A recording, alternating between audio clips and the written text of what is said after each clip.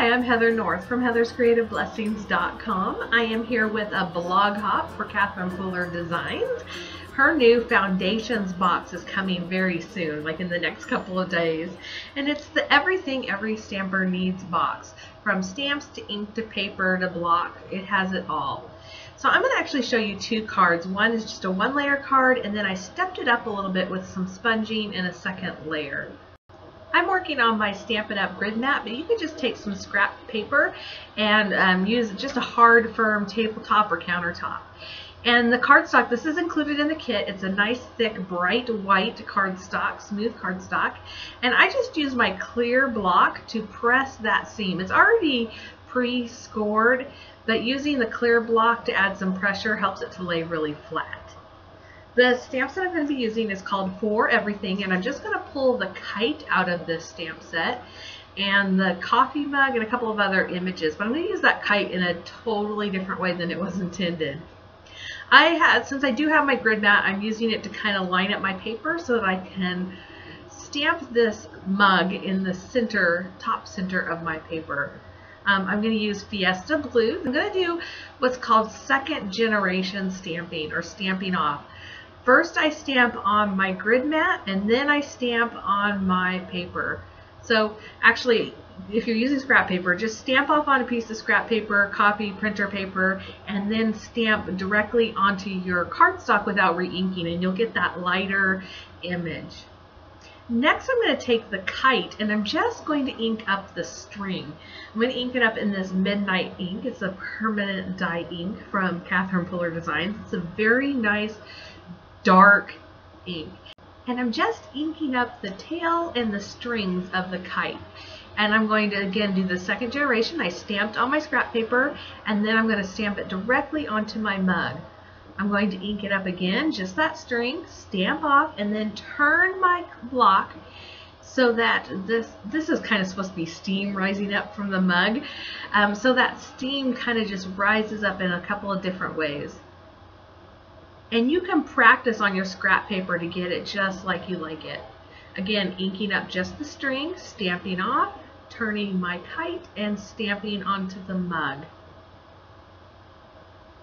Sorry about the focus issues. Isn't that cute? So it really looks like maybe even little marshmallows and steam coming off of the mug of cocoa. In this stamp set, there's several little images that will all fit onto the coffee mug, including two snowflakes. I am going to be using the smaller one today, and I'm going to use this clear block is included, this round block. It's got finger grips which make it easier to grip. Now with the smaller images, you want to tap very lightly, because otherwise you'll end up with ink all over your block. I'll show you that a little bit later, because you know it happens. And you might just want to play with how you hold it with these tiny images. This block was designed to fit every image in the stamp set. So it fits the bigger ones as well as these little ones, but with the little ones you might have to play with how you hold it. For my sentiment, I wanted to do a shadow effect, and almost any sentiment would work with this particular mug, but I'm going to go with the warm wishes. I thought it went well with the little steam. And again, I'm going to do that stamping off, or second generation. So I stamp it once on my scrap paper, and then I will go to my cardstock, there we go, without re-inking. Sorry about the focus issues. And you just get this light blue. And then I'm going to come in with my Midnight ink, and I'm going to go just slightly above that blue stamped image. And again, I know I keep saying this, but practice. Pull out these stamps and stamp every single image in the set just to see how it works, see how you like it, see how it stamps out. The black ink will definitely stain your stamps, but the ink is formulated so that the colored ink will not pick up that black underneath it. So now I'm going to take another piece of cardstock that was included in the kit, and this is my stepped up version of the card. So this is card number 2, and I wanted to create another layer. So I'm just going to cut this cardstock first 3 by 3 inches, and then this piece is 2.5 inches this way, and I'm going to turn it because I want it to be 2.5 by 2.5. So I'm basically just cutting 1/2 inch off of the long side. And that little skinny piece, you could stamp some of the sentiments from these stamp sets onto even a different card, or this card. For my stepped up version, I wanted to do some sponging. So I'm going to take the Fiesta blue ink and I'm going to use my mini distress ink blending tool. You could use a sponge, you can use whatever you have on hand. You can also do ink swiping direct to paper and just swipe the ink across your page. But I really like the smooth, light blending look I get with this ink blending tool. So I get some ink on my sponge very lightly, and then I lightly start off my paper on that scrap paper and move it onto my cardstock. And I have to say, it blends pretty well. I like the end result. Now, if you have trouble with ink blending, what I'm going to do for this card is perfect for you, because after I blend all this ink on here and the ink dries, I'm going to come back and stamp snowflakes. So you're never even going to know if it's splotchy or whatever on the outside. You can keep adding more ink until you get it the color that you want. If you want it darker, just keep going. While that ink dries, I'm going to work on my 2.5 by 2.5 inch square. And again, I'm going to do that shadow inking. This time I'm just going to go full on. This is Miss You, and I just went full on with the Fiesta blue ink, and then I'm going to do the Midnight ink on top of it, just slightly on top and just slightly to the left. I love the shadow stamping. I'm going to do the same thing with second generation here. I'm going to stamp off on my scrap paper and then go directly to my cardstock, hold it for a couple of seconds. Whoops. It stuck, but it came right off. I'm using an absorber to clean my stamps. You can use a baby wipe or a damp paper towel. You can even run them under the sink. The absorber is from the chamois.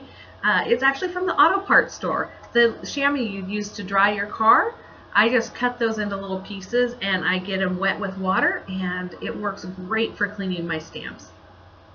Now what I'm doing here, a little bit different than last time, is I'm stamping it. I did do the second generation where I stamped on scrap paper and then I stamped on my cardstock, but then I stamped again a couple of times, not having it exactly lined up, and that adds just a little bit of a shadow and a little more like steam. It's hard to see on camera, but in person it added a really nice touch. Now this For Everything stamp set has two sizes of hearts. I used the big heart on my first one, and I'm going to try the second heart here on my second card, and I love it. It's just so sweet. This is the Rockin' Red, and when you first stamp it, it does stamp really dark, but as the ink dries, it tends to lighten up. And here I'm going to add my snowflakes. I put them both on the block at the same time, and each time I stamp, I'm moving my block just a little bit so that I get the snowflakes in different positions. I'm also stamping those snowflakes off of the cardstock so they're not all directly on. And you don't have to do the center because the center is going to end up being covered.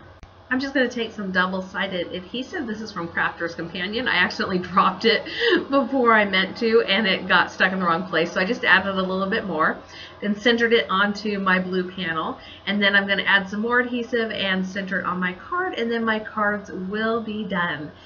I am going to be doing cards all week long using the products in this box, so you'll want to come back, maybe subscribe to my YouTube channel to see the other videos I'm doing, but I'll have cards without videos on my blog as well.